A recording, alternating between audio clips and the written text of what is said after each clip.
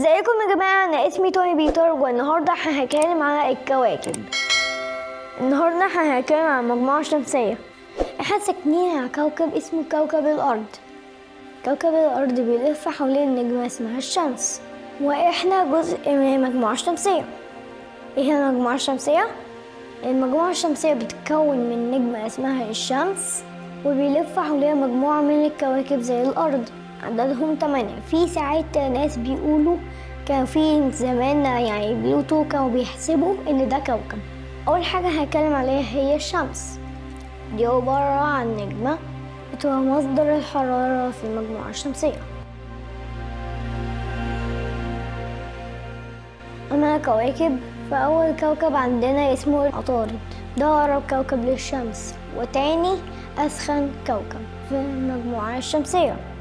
هو اصلا كوكب لكن قريب جدا يبقى قد القمر بتاعنا.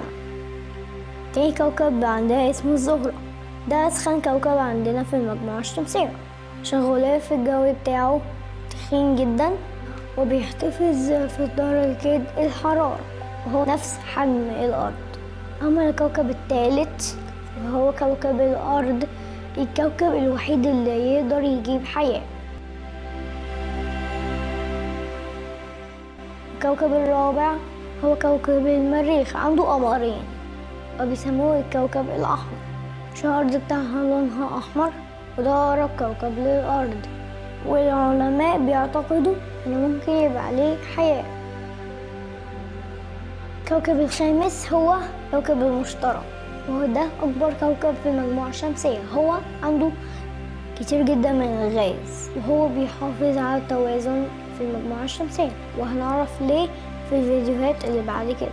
الكوكب السادس زحل، ده تاني أكبر كوكب في المجموعة الشمسية، حواليه حلقات من الغبار والحجارة زي ما احنا شايفين في الفيديو قدامنا. سرعتها عالية جدا عشان بتظهر كأنها حلقات. الحلقات هي مجموعة من طوب فعملت القمر بتاعت زحل.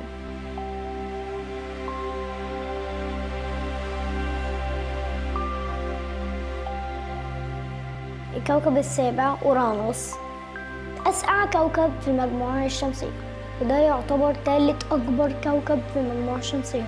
هو برضه فيه حلقات، كمان بيتميز بلونه الأزرق بسبب الغازات اللي عليه، وهتكلم عنها بالتفصيل في الفيديوهات اللي جاية.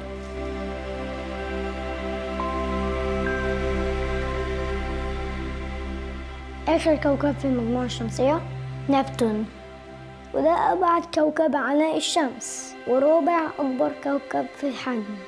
كمان العلماء بيفتكروا إن فيه كوكب غريب جدا إن احنا مش شايفينه، عشان فيه حاجة جاذبية كده غريبة بتحصل في المجموعة.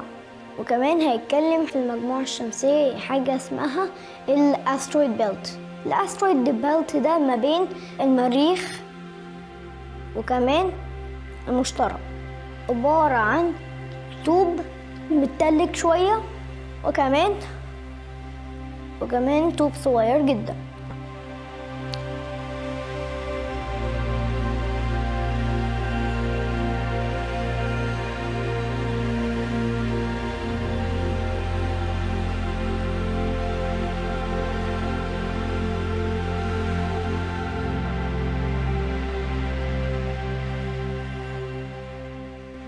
ما عدا في حاجة تانية اسمه الكويبر بيلت.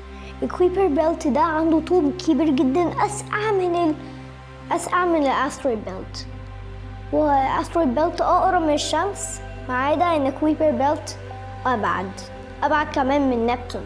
ياريت إن نكون استفدنا النهاردة، وكمان سيبوا لايك للفيديو، اعملوا سبسكرايب، وكمان رنوا الجرس. باي.